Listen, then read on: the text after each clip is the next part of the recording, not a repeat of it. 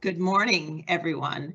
My name is Marianne Lindy, and I'm with KPMG's Microsoft Alliance, focused on healthcare.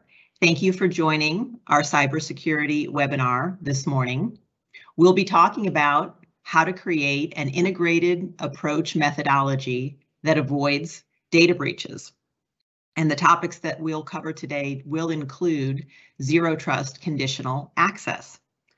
Blake, would you please let everyone know how they can receive one continuing professional education credit from today's session?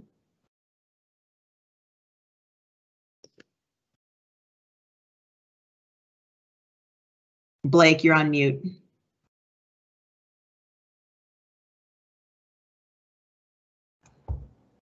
Okay, can everyone hear me? Here we go. Let me send myself Yes. live.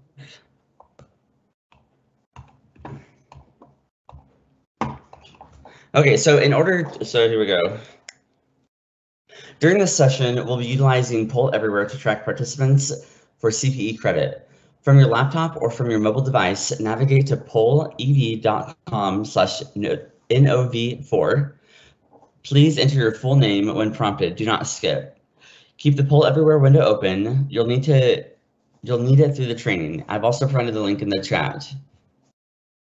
For your check-in, please make sure to submit your first name, last name, email address as shown on screen. The check-in will remain open for the first polling question.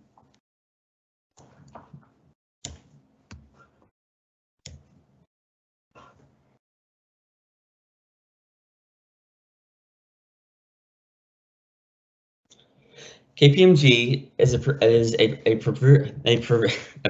by NASBA to deliver CPE-worthy training.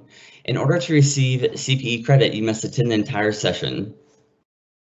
Complete both the check-in and check-out in Poll Everywhere.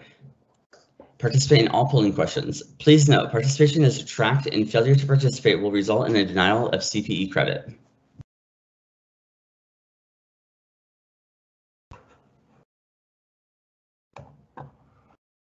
Thanks, Blake.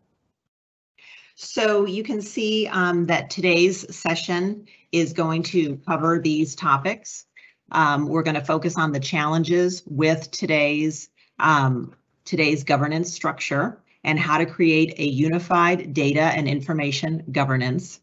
And we'll also talk about how to secure your healthcare organization with zero trust across by securing it with zero trust and provide protection across the attack chain from insider and external threats. Blake, would you please advance the slides? Now I'd like to introduce our three esteemed speakers today. First, we have Anurag Rai from KPMG's cybersecurity team, followed by Raj Bahal, also from KPMG's cybersecurity team, and Raj will be responding first to the questions that you place in the chat today. And finally, we have Joseph Davis, the Chief Security Advisor from Microsoft. Joseph, would you please take our next slide? Certainly. Thank you, Marianne. So one of the reasons I joined Microsoft about 3 years ago is because Microsoft's approach to cybersecurity has shifted wildly in the last 5-6 years. And it's really in response to navigating in a shifting cyber world. We've seen attacks growing more sophisticated. We've seen conventional security tools not keeping pace. And that was one of the challenges I had in past professions and roles where I led security for major manufacturing companies. And then lastly, the regulatory landscape is becoming more and more complex with, well over 50 individual regulations in the United States around privacy and hundreds of regulations around the world. So Microsoft's taking an approach to all of this. We'll talk about that within the presentation. I think we can transition to the next slide. Thanks, Joseph. Along with the cybersecurity environment getting increasingly complicated, the data environment is also becoming very complicated.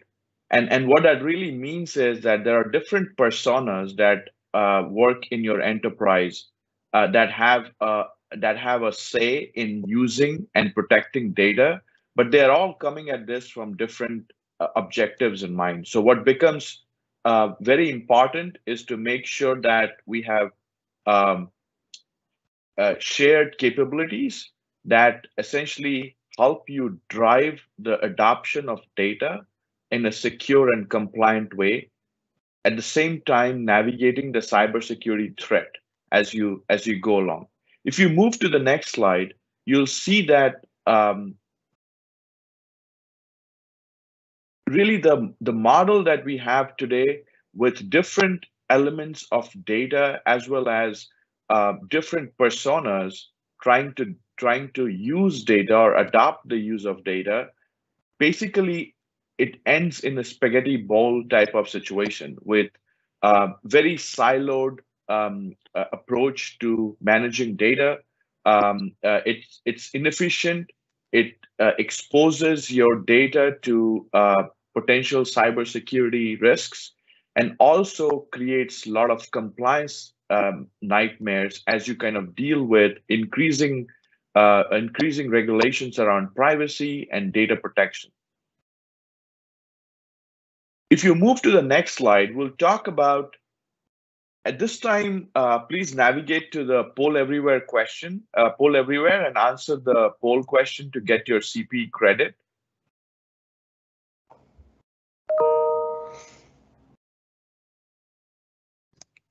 And I think, Blake, you need to read that. Yep, here we go. At this time, please navigate to the Poll Everywhere window and submit your answer to the polling question. We'll give everyone about 30 seconds to answer, and then we'll move on.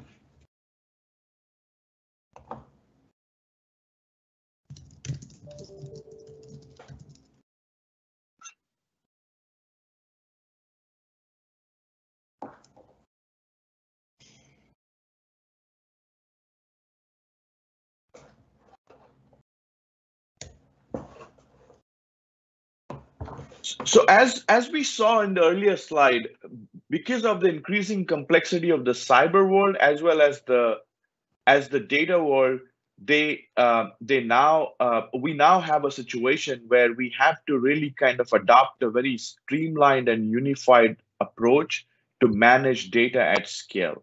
And what that really means is that we need to put together a governance structure with policies, processes, people, technology, data, as well as governance, and making sure that all of these work together to drive the adoption of data in the enterprise, right? And we'll talk about some of the details as we go into the next slide, but really the intent is to use data as an asset, make sure that you are using it in a compliant and secure way.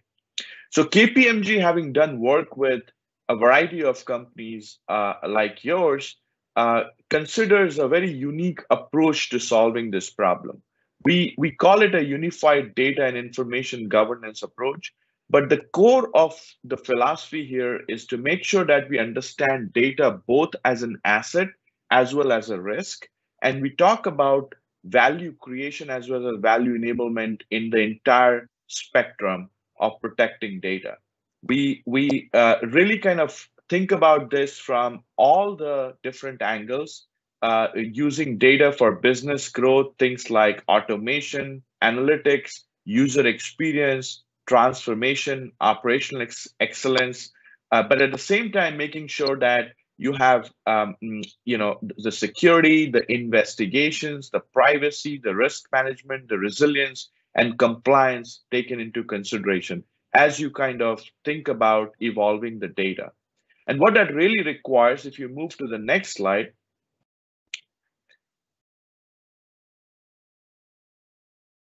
Blake, you want to talk about the CPE question? Yep, here we go.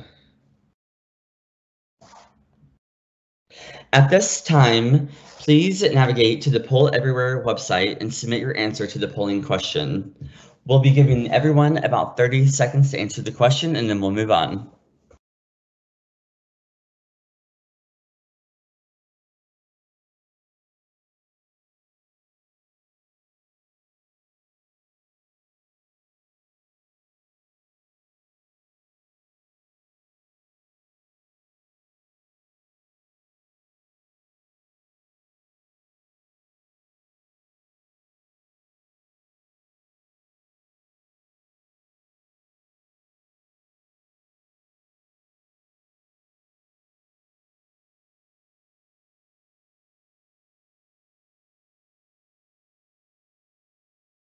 Yeah, so as we saw in the previous slide, the unique approach that KPMG has been taking with our clients is really to kind of build this unified framework. But what that really focuses on is to make sure that your enterprise governance is redesigned and realigned to meet the new demands of data organization. That would include things like how you govern the use of data. We'll talk about details and some leading practices there. How do you kind of communicate and adopt the plan? How do you socialize and mobilize the plan for the enterprise at large?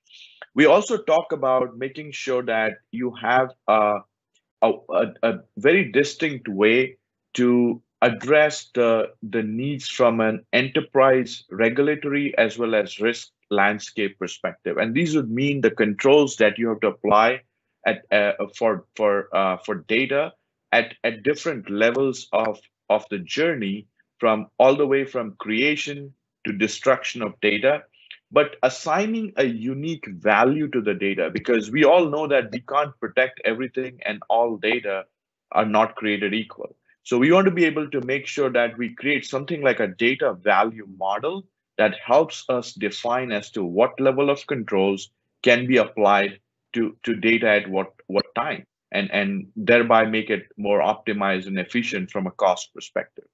At the same time, we got to be able to make sure that our operating model supports really the infrastructure we are putting in place, which would require us to put together a set of policies, procedures, metrics to measure how we report the use of data, how we report the compliance and security aspects of data as well as an integrated architecture that we'll talk about with respect to how Microsoft is thinking about it, but really an integrated architecture that brings together all the disparate tools and technologies that your enterprise has, so that you can create a value system or an ecosystem of products that can help you solve and the problems around security, privacy, and compliance of data at large. We also want to focus on some of the external functions that dictate the use of data: privacy, third-party risks, data management, your partners, and so on, that essentially have to be redeveloped so that you can apply this to the new model on how you exchange data from external sources. So this whole holistic approach essentially helps you think through the entire security, privacy, and compliance lifecycle of managing data at scale. If you move to the next slide, we'll see some examples of how KPMG has helped these different stakeholders think through from their perspective on how to manage the risks associated with adoption of data at scale. And here in this example, we're seeing that an integrated policies and control framework that helps you define the policies around data risk, standards around data risk, the risk and control catalog that basically brings a unified compliance, be it security or privacy, whatever the need be, so that we are not building individual controls for different data elements or privacy regulations or security regulations requirements. Apply a standard of care. So we talked about data value model, assigning an intrinsic value to every data element, and thereby making sure that we apply a standard of care across the spectrum based on the value that the data has for the enterprise, and then making sure that we have controls and procedures all the way from protecting data at rest, data in motion, and in use, so that appropriately that can be applied universally for the entire enterprise. If you move to the next slide, we then look at how this kind of translates into a security posture. And similar to what we saw from a compliance and controls perspective, security has multiple things that need to come together as well. So we have to think about security as a continuum all the way from experience, where we think about things like the login flows, personalization, to the identity and access management areas, which are things like single sign-on, proofing of identities, advanced authentication, passwordless type situations, self-service, and so on, all the way to managing threats at scale. So making sure that you understand the threat ecosystem, the scenario, targeted attacks that could come after your data elements, anomaly detection, event correlation to ensure that you can respond to incidents and triage them appropriately.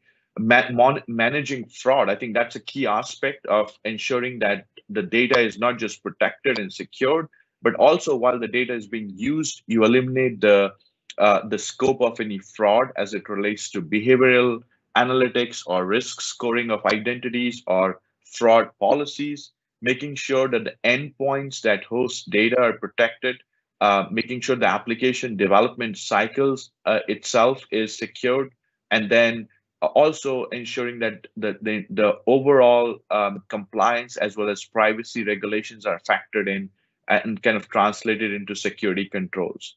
All in all, thinking about governance as well as making sure that you have a robust operations and support center to manage the scale. Because as you can imagine, with the use of data, the adoption increasing, you'll see a slew of events being pumped into your security operations center and the like, which needs to be addressed appropriately. So you have to think about that as well.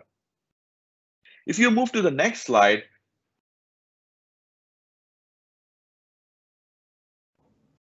at this time, please navigate to the Poll Everywhere window and submit your answer to the polling question. We'll be giving everyone about 30 seconds to answer the question.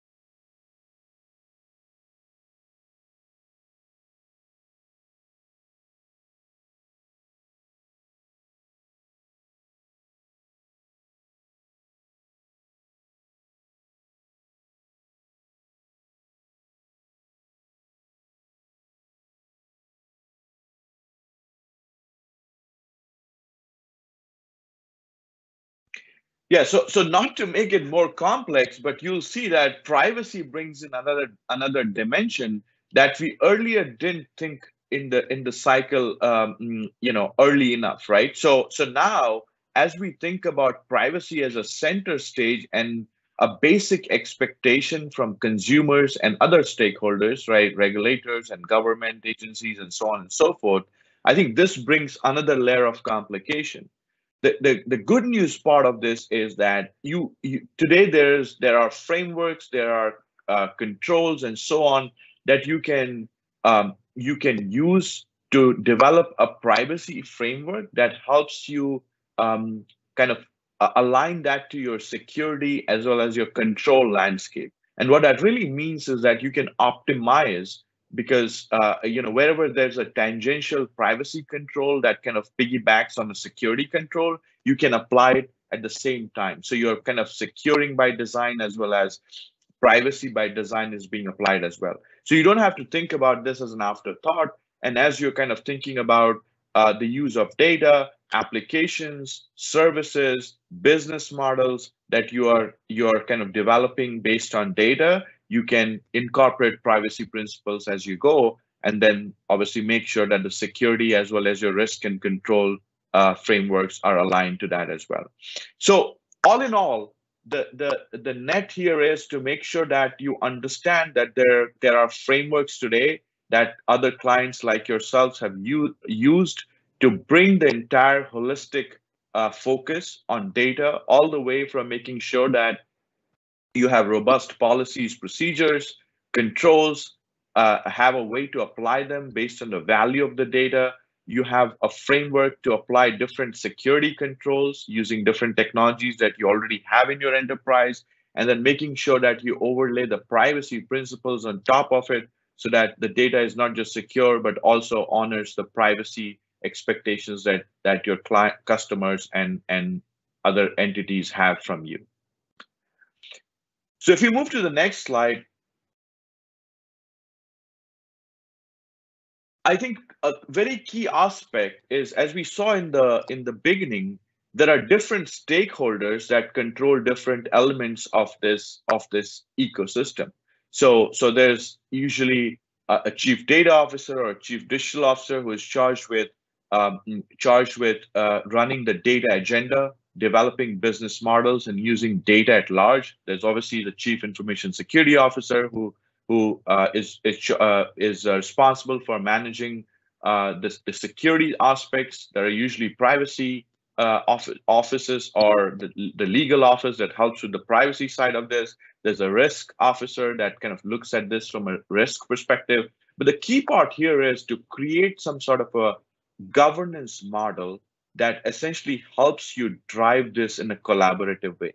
And you'll see on the slide, there's an example of how you can kind of unwind the entire spaghetti bowl that you saw earlier, where you can streamline the different stakeholders, create something like an enterprise data governance group that could use one of your existing committees, or maybe a new committee that you can form that helps you set policies through appropriate participation of each of these individuals or roles in an enterprise.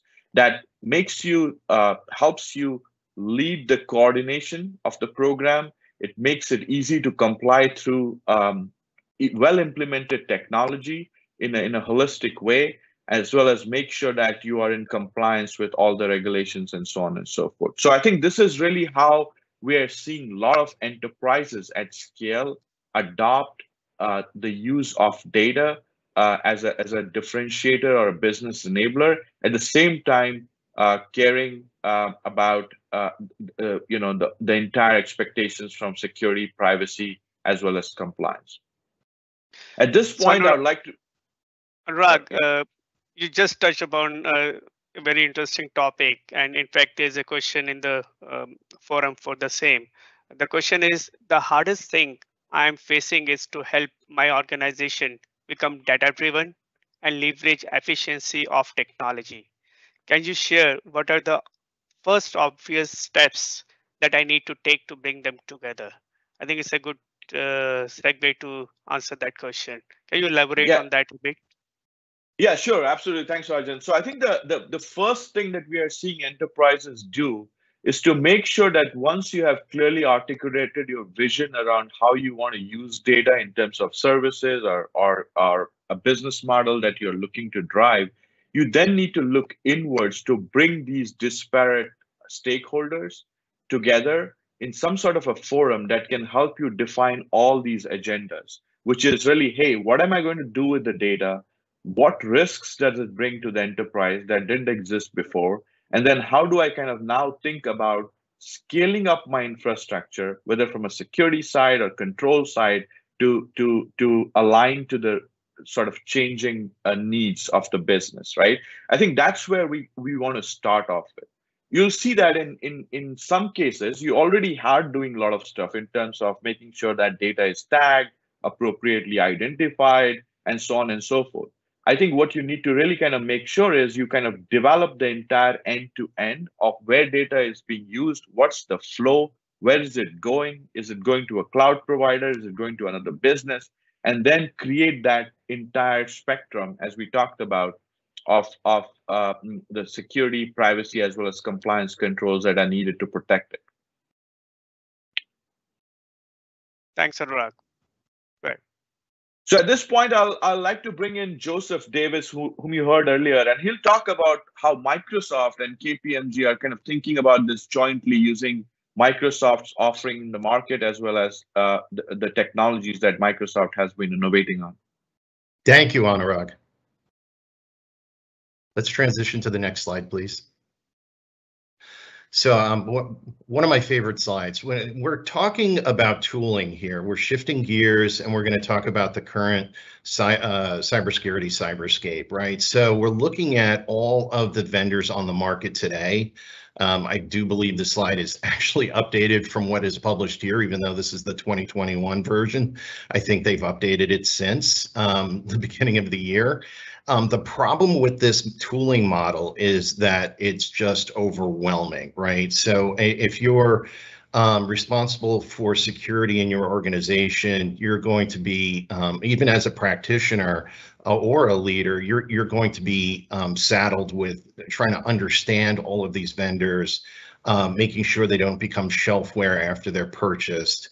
And Microsoft believes that, you know, the cost of acquisition, ownership, and intelligence around all of these products is not sustainable.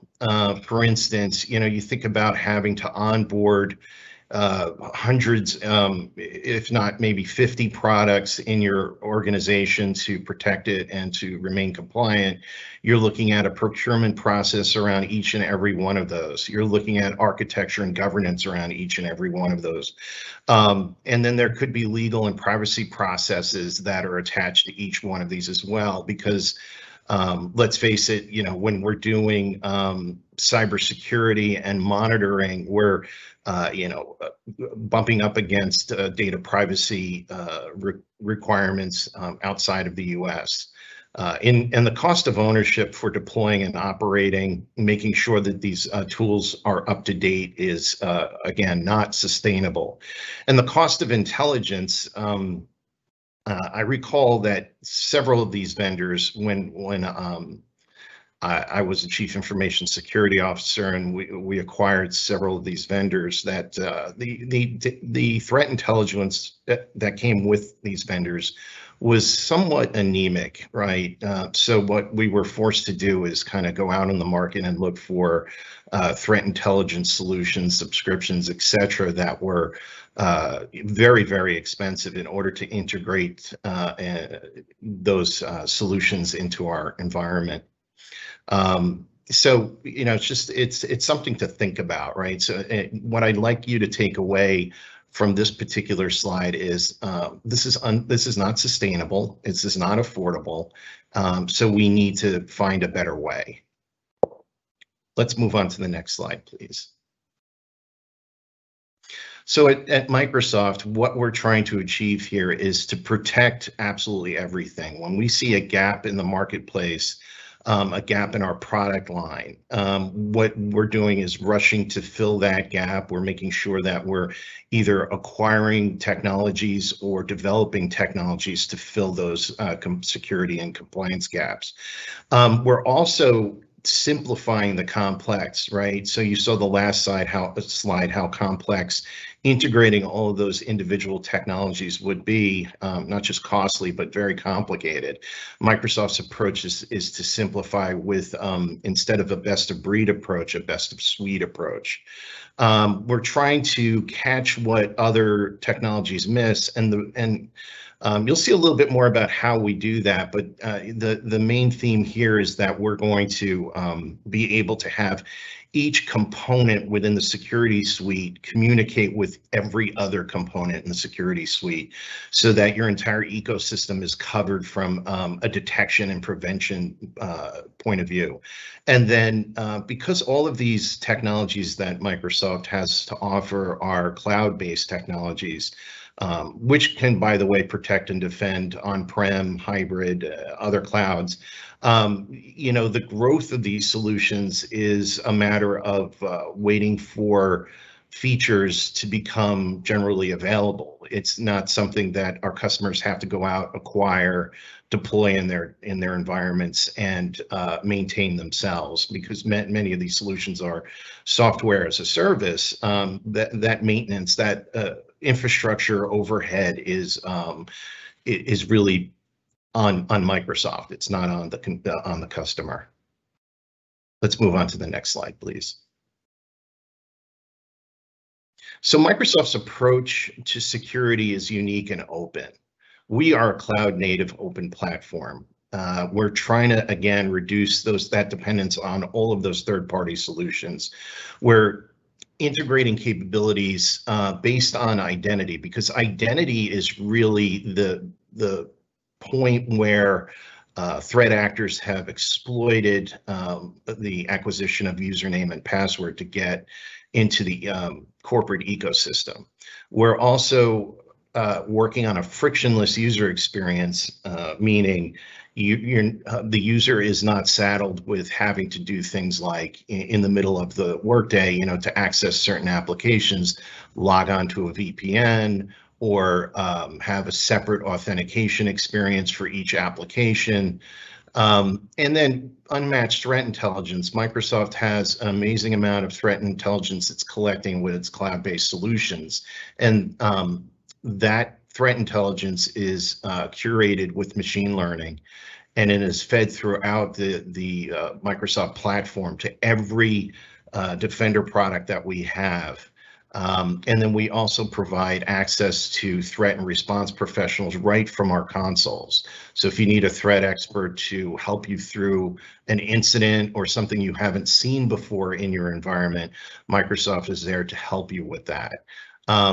And it's really an end-to-end threat protection. There's going to be a slide coming up that shows the cyber attack chain, and where Microsoft, some of Microsoft's solutions fall into each one of those attack areas and how they detect and prevent those types of attacks.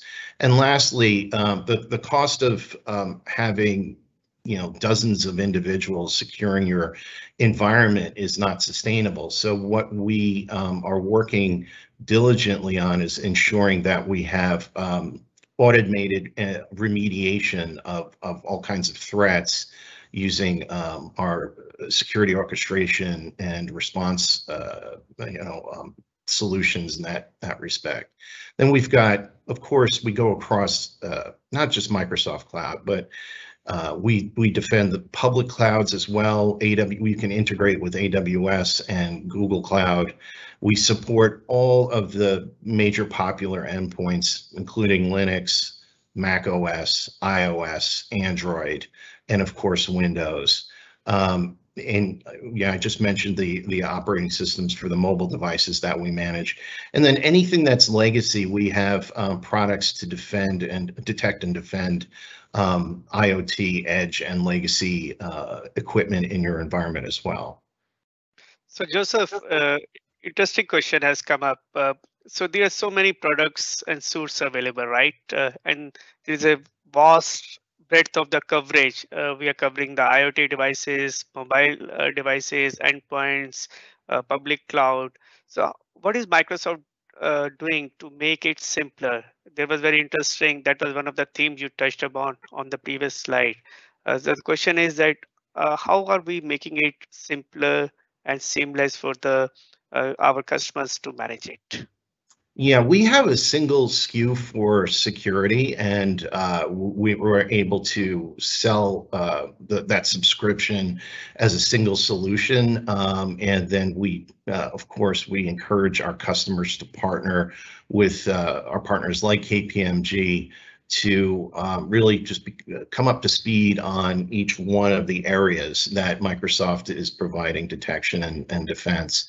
And then what happens here is that from an integration standpoint, you don't necessarily have to rely upon open APIs in order to integrate the products. With Microsoft, each product is pretty much self-aware. It's going to understand that you have other components of the integrated suite in the enterprise, and it's going to automatically integrate with the click of a button.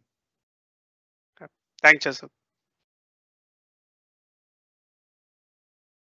Let's move on to the next slide, please.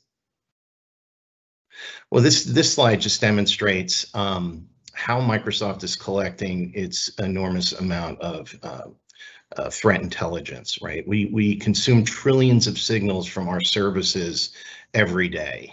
We make billions of predictions with our machine learning models, and there are millions of actions that come from those predictions. So if we see something that is a potential zero-day attack, we're seeing that based on its behavior and behavior of things that have come before, right? And that's where those predictions come in. So we're getting the information from scanning documents and blocking threats across all of our customers' ecosystems, analyzing malicious emails, analyzing malicious URLs, pulling information from data exchange within teams, and looking at how identities are authenticating into the Microsoft cloud. So all of that information, it gives us the ability to determine what's abnormal from what's normal, and then share that information throughout the Microsoft security and compliance stack.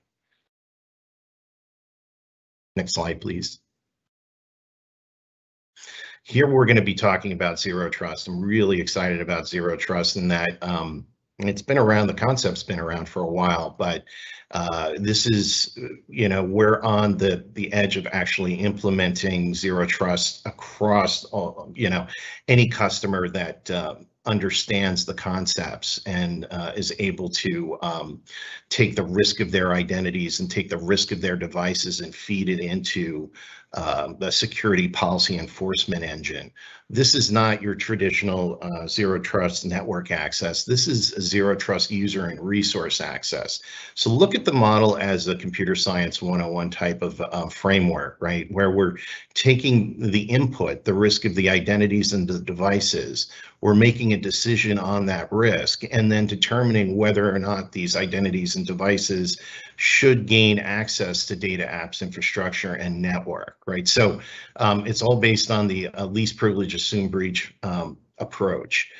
So we trust nothing and we verify everything. And this happens not just at point of authentication, but this happens throughout the cycle, the life cycle of the session, right? So if during my workday something occurs that indicates to the system, to the security policy enforcement system, that my identity has been compromised, my access to sensitive information, either direct to data or through an application or certain types of infrastructure, will be restricted, right? I might still be able to get at non-sensitive information, but based on my disposition, I can't get at very, very sensitive information until I'm able to either prove I am who I say I am through multi-factor authentication, or my device becomes cleaner with respect to its hygiene. Next slide, please. And in this slide, we're talking about how Microsoft protects across the attack chain. So this is a protection against both insider and external threats. I think one of the things that we all need to recognize is that many times what seems to be an insider threat is actually an external threat, because that identity is being impersonated by an external user or an external threat actor. So across the kill chain here, we understand this kill chain model. It's a model that's repeated over and over again with attacks against identity to gain access to enterprise resources, with the elevation of privileges and lateral movement of the threat actor. So at the front end of this attack chain is of course the traditional phishing email, right? So that comes in two flavors. Either there's an attachment, a malicious attachment associated with that email, or there's a URL that when clicked is malicious, is able to either grab session token, or it's able to grab username and password, or trick a user into filling out a form that gives away username and password, right? So our defense against this is Defender for Office 365, and it's not just email, it goes across all the modalities of Office 365 and all the applications under the Office 365 umbrella. So if there's a malicious link in today's Teams meeting, it's going to detect that. If there's a malicious link in a document, it's going to detect that. If something is malware is uploaded into Office 365, either for OneDrive for Business or in SharePoint, that malware is going to be detected. It's going to be network sandbox. It's going to be analyzed for what it does. and it's going to be determined to be either, legitimate or, behaving abnormally. The next, and the signal is shared with Defender for Endpoints. A good example of this is if malware is detected in attachments, that the malware signal that it's detected, and it was detected on specific endpoints that receive that message, that signal is going to go out to Defender for Endpoints and Azure Defender to shut that malware down at the endpoint before it can cause harm and before it can replicate throughout the organization. The next point of protection is protecting Azure Active Directory, which is our cloud-based identity service, right? So we have identity protection built into Azure Active Directory that will diminish the effects of a brute force account attack or a password spray attack, and it's also able to detect stolen or reused credentials. So if I'm reusing credentials or a password across social media, and then I decide to use that same password for my corporate account, if one of those social media accounts is breached and is now available for sale on the dark market, Azure Active Directory is going to detect that, compare that password hash with my current corporate password hash, and notice that they're one and the same, and it's going to force me to change my password. Microsoft's also going after a passwordless environment, which is kind of the next step in this journey. So what we're trying to do is eliminate the need for that hash comparison altogether by eliminating passwords. The next is for customers that are using Active Directory on premises, which is pretty much everyone. We have a product called Defender for Identity that sits as a packet capture agent, if you will, on domain controllers.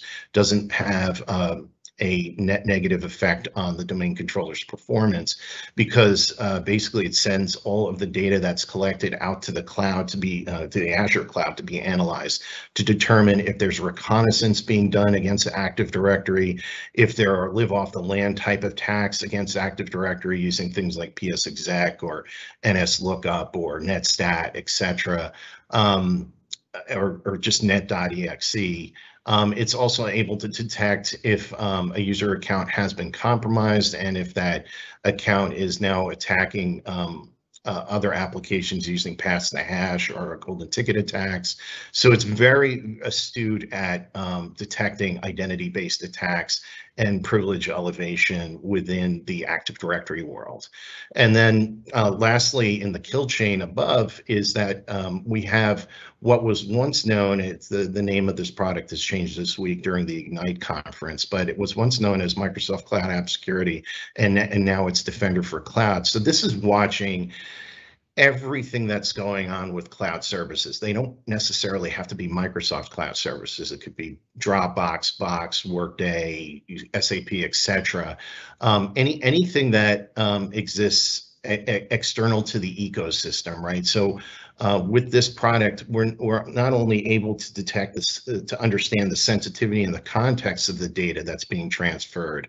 We understand who's doing the transfer, what device they're coming from, and where the data is being transferred to. So all kinds of policies can be placed upon that data transfer if that data transfer is inappropriate, right? So a good example of this is that I have something sensitive, it hasn't been announced to the public yet, and I want to copy and paste that into a document and upload that document into my own personal Dropbox account. Microsoft Cloud App Security is going to detect that whether I'm doing it from my iOS device or I'm doing it from my Windows 10 device. It really doesn't matter. And it doesn't really matter where I am either. I don't have to be behind the corporate firewall in order for that detection to occur. Because remember, there are components that are running on my endpoint, like Defender for Endpoint, that are picking up on that data transference, and also picking up on things like, did I print sensitive information? Did I copy large amounts of sensitive information? Have I deleted large amounts of information in general, whether it's sensitive or not, depending on what those policies are. And that's when we start to talk about insider risk. But before I talk about insider risk in this slide, let's talk a little bit about Azure Sentinel. Azure Sentinel is now known as Microsoft Sentinel, and it essentially is our SIEM SOAR utility or tool where we're collecting signals from all of these individual components as a single entity above. And we're also collecting signal from all non-Microsoft products in your ecosystem, because we understand not all of our customers are using Microsoft products exclusively for security and compliance. So we can interface with Cisco and Symantec and McAfee and all these other security technologies that were part of that Cyberscape slide that I showed you earlier. We can pull information from those entities and those tools to correlate that information from what we're seeing in the defenders that are above, right? And if you choose not to go with Azure Sentinel as your SIEM or Microsoft Sentinel as your SIEM, you can still see that correlation of all of these technologies and that sharing of signal in the Defender dashboard. And you can take any of that information that is surfaced in the Defender dashboard and move it into your SIEM of choice. And lastly, I'm talking about insider risk. As we're picking up signals throughout the attack chain, those signals can be used for several different things. One, compliance, but two, things like attack surface area on individuals' devices.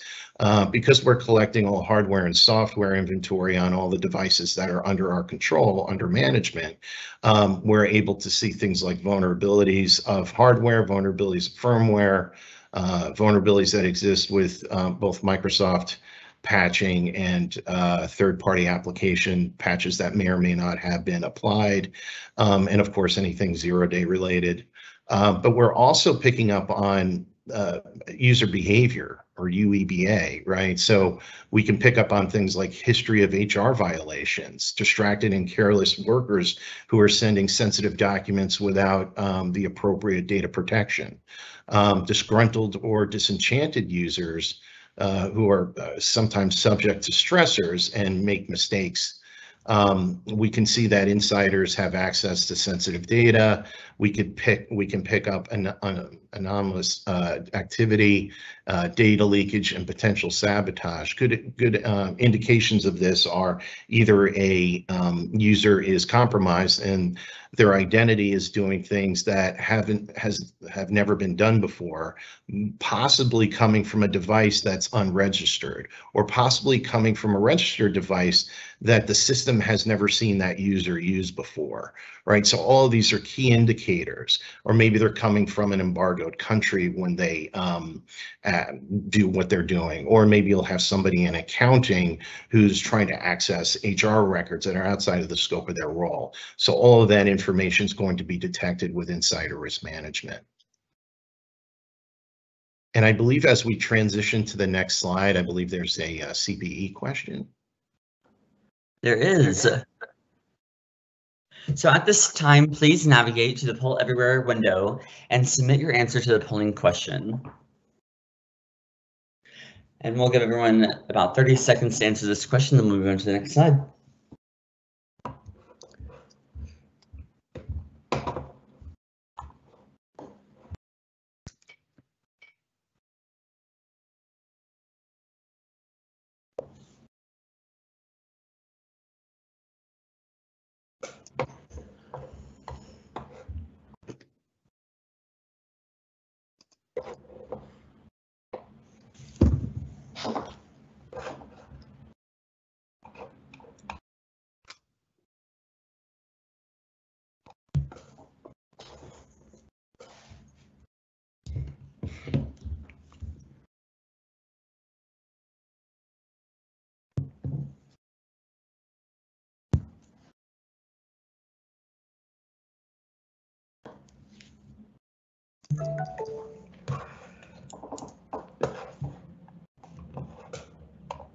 At this time, Please navigate to the Poll Everywhere window and submit your checkout. Please be sure to submit your first name, last name, email address as shown on screen.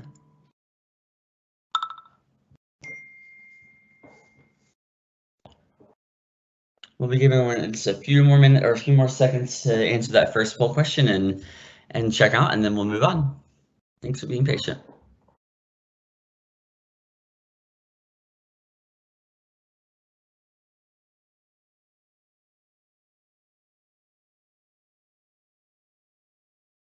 Thank you, Blake.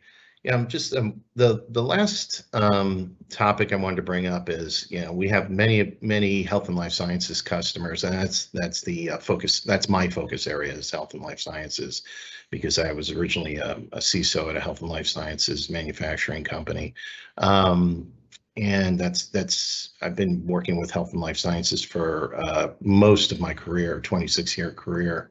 And during my tenure at Microsoft, St. Luke's, one of my customers, St. Luke's University, decided to go all in on the Microsoft cybersecurity and compliance, identity, and device management approach. And they've had a lot of success with this, right? So this is, feel free to use the links in this presentation to view the customer story, they're just a great reference customer in the fantastic success they've had with kind of moving away from that best of breed overhead to moving into more of a streamlined integrated approach that Microsoft provides. And at this time, I'd like to turn it over to Marianne for some key takeaways. Thanks, Joseph. So we know that cyber attacks have been growing in sophistication, and security measures haven't been keeping pace. All the while, regulatory requirements are increasing. So really, it's about having multiple groups under the CISO, the CDO, the CRO coming together with clearly defined roles and operating a unified governance across policies, processes, people, technology, and the data and information. So it's our perspective that now more than ever, it's just so important to secure your healthcare organization with zero trust, to verify explicitity, use least privilege access, and assume breaches. Would love to open up the last 8 minutes that we have here for any additional questions. And also let everyone know if you want to receive a copy of today's presentation, or KPMG also has a white paper on this topic. Feel free to email me, or any of our speakers, and we can arrange for that. So Raj, are there any questions that you think we should spend a little bit more time on? Thanks, Marianne. There are in fact a couple of interesting questions. Joseph, while the presentation, you talked about the cyber hygiene, right, of the enterprise. So there's a question related to that. We talk about enterprise cyber hygiene in our organization.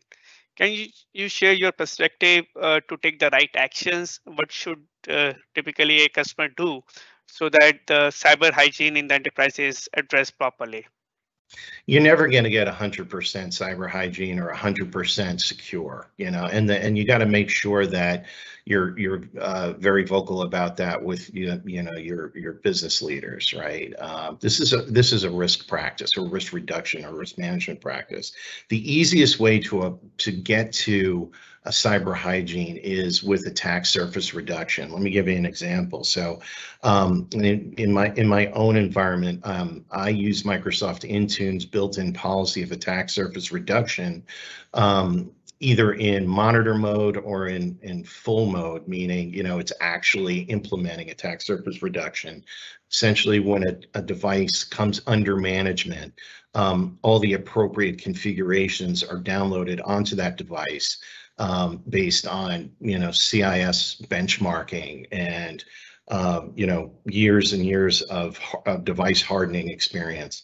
And it's nuanced, so it doesn't affect the end user's ability to perform their work. And then on the server side, or the services side, we have cloud security, or I'm sorry, Azure Security Center that will enable you to monitor all of your resources on-prem or in the cloud to determine what compliance problems they have, and you get a secure score where you can go through that secure score and do things like one-click remediation to potentially fix a problem from an infrastructure point of vulnerability, from an infrastructure or application point of view. So the key here is visibility into all of your devices and all of your resources, and understanding what their current hygiene is. And we need to do that for Zero Trust in order to determine what the risk level is. And then once that's determined, really taking action around that. I think in the past, it's been more difficult to get that visibility. Yeah, very well said, Joseph. In fact, visibility is the key. And the second thing, the key point which you addressed, resounded very well with me, which was it's a journey, right? It's aspiration. It's a continuous effort, right? As long as you visibility and you are making a continuous effort to address it, because there will always be some drift which will occur. But as long as we are marching towards addressing those drifts in a controlled manner, makes a lot of sense to me. There's another question in the forum regarding the COVID pandemic. So the question is, we have to implement new rules and policies due to COVID. Can you share some practices that you have seen that we should be considering right now in this pandemic environment? Yeah, absolutely. Go ahead. Go ahead, Joseph. Well, I'm all over multi-factor authentication. It still shocks me when I encounter businesses that are not using multi-factor authentication across the board, because it is just so easy to grab somebody's username and password using social engineering techniques like phishing or other techniques. We have phishing through, text messages. I got 2 yesterday. There's a number of ways to grab a username and password. Multi-factor authentication, although it doesn't eliminate all problems, it will reduce that, success of a phishing attack by, a good 80 to 90%. And, and it makes the attacker have to resort to other techniques like stealing session tokens after MFA has happened, which is quite difficult to do. It's not as easy, obviously, as getting somebody to give up their username and password. Yeah. In fact, one thing this pandemic has done is it has enabled the remote workforce, right? And we saw a lot change in the computing environment. We're seeing a lot of the remote workforce management, which needs to be taken into account now. All organizations were forced to open up their networks and make sure that their end users can collaborate, their workers can work remotely. We have seen the same pattern. In fact, one of the key things which I will stress on is not only the technology. The technology solutions are there, right? But at the same time, you also need to make your end users pretty much aware, your workforce pretty much aware about the security hygiene, the steps they need to follow. The Zero Trust actually became much more relevant with this pandemic environment. As we progress through this, more and more trust issues started coming up into the networks and the way remote applications were accessed. I've seen a few of my customers where they were forced to publish their applications to be accessed over the internet. And actually, the technical solutions like Azure AD really played a very, very important role out there. Just putting an app proxy in front of those applications, we were able to enable the remote access to those applications. So technology is there. Only thing is we have to make sure that those technology is architected properly and utilized in a proper fashion. So there's some due considerations to be given there. But right now, I think the technical solutions are pretty much available in the landscape. So I guess we have just 1 minute left. So at this point, I will like to hand over back to Blake and Marianne and then like to wrap up. Yep. Thanks, everyone. Really appreciate you all spending the time with us, and feel free to follow up with any of us if you would like to receive the white paper or a copy of today's presentation. Have a great day. Thank you, everyone. Bye. Thanks. Bye-bye. Thank you.